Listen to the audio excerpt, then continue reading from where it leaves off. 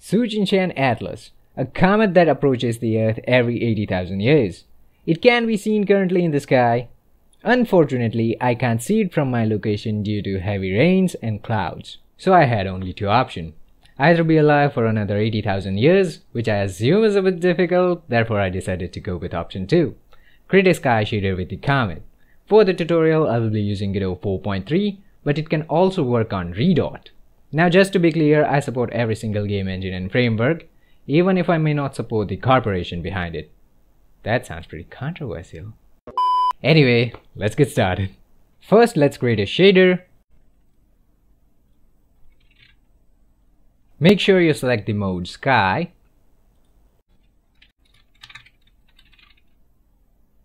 Then I will create a material.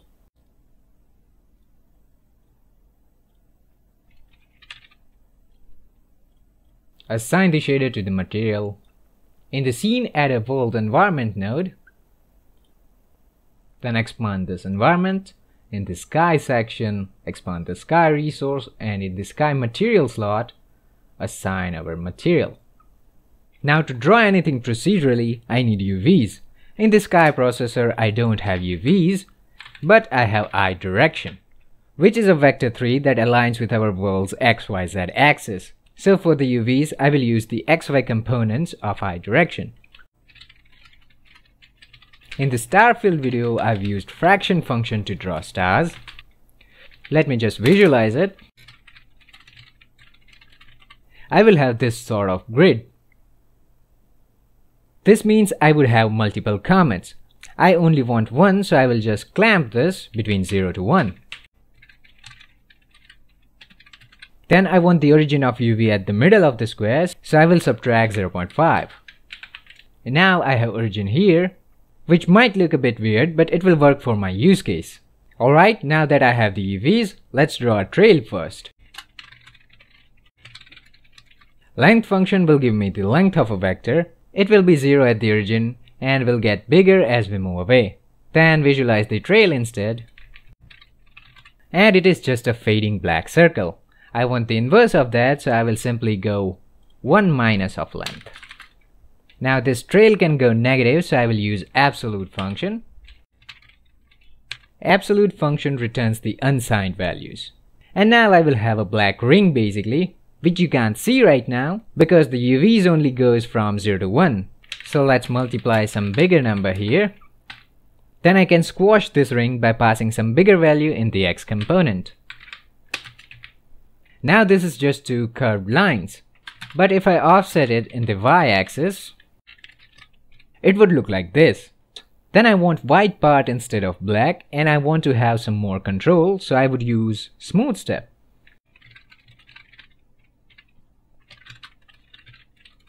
Here, since edge 0 is greater than edge 1, smooth step will return 0 if the trail is greater than edge 0, returns 1 if the trail is less than edge 1, and values between the edges will be interpolated using Hermite interpolation.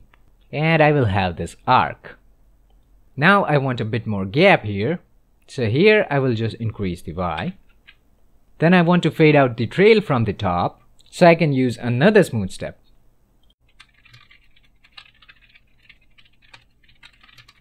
Okay, now I only want this part and not this. So I can change the offset a bit. And now the trail is mirrored on the opposite side. I don't want that, so I can multiply I direction.z here. I direction.z is positive this side and negative this side. So at the left side, I will have negative values, which will screw up other elements of the skybox, so let's clamp it to 0. And to clamp values with only one bound, you can use min and max functions. For this case, I only have to clamp to lower bound, meaning I only want to clamp the trail so that it won't go less than 0. Therefore, I will use max function. And max function simply returns the maximum value between these two. Okay, that's our trail done. Now let's say I don't want the trail here.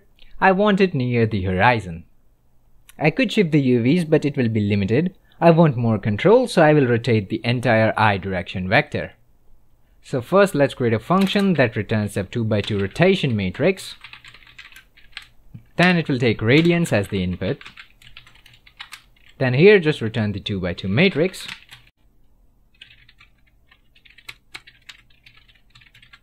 And matrices in Godot are in column major orders, so this will be the first column and this will be the second one. I've covered rotation matrix in my rotate UV video if you're interested. It is just cosine of radians minus sine of radians, sine of radians, and cosine of radians. Then in the sky processor, let's store the I direction in a new variable. Then let's use our I variable instead. Then I want the trails near horizon, so I need to rotate around x-axis. Therefore, I will go I.yz. Just remember to use other two components. So if you want to rotate around z-axis, you would write I.xy. Alright, then go matrix first, so rotation. Let's rotate it to -0.1 and multiply our I.yz. Let's further bring it near horizon, so 2, 3, 3. Then the comet will be brighter at the bottom. For that, I will again use the length function.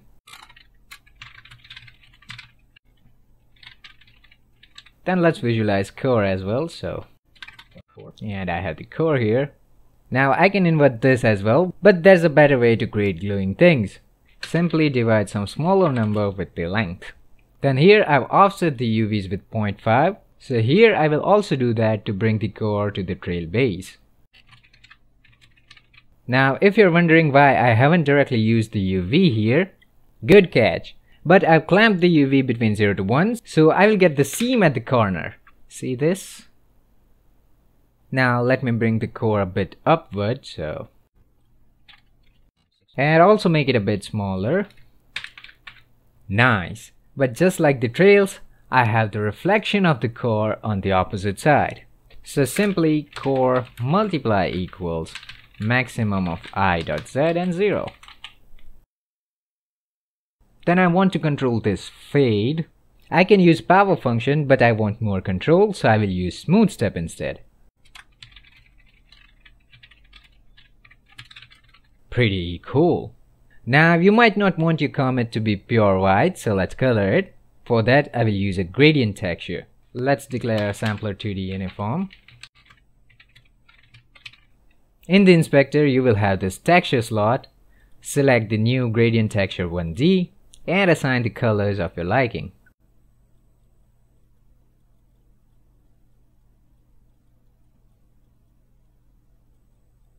Then here, let's sample the texture. Then as UV, I will pass I.y. And for the 1D gradient texture, second component doesn't matter, so I will again pass y. And take the RGB channels and multiply our trail and core. As a final touch, let's distort this trail. There are a bunch of ways to distort things in Shader-Land. I will use a sine wave. Sine waves uniformly goes from -1 to 1, but I picked up a nice trick to get irregular waves by going sine of x plus sine of x plus sine of x, like this. So before the trail calculation, let's use that trick.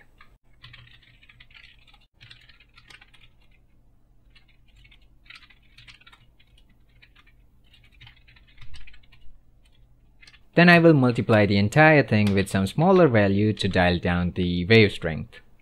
And here you can pass any numbers, just make sure they are not direct multiples of each other.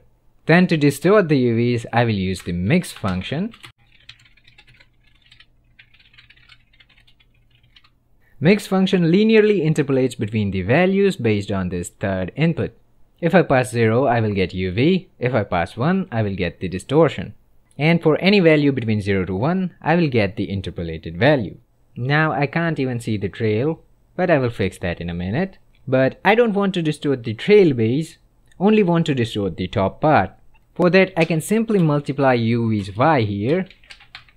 But I want more control over where distortion should start, so I will again use smooth step.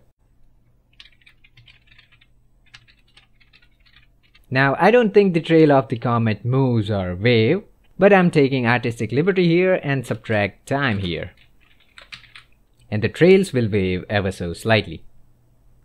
Now you can use this code and add it on top of any of your other sky shaders. Let me quickly show you how. Let's put this entire thing in its separate function. I will create a new function here and paste the code here.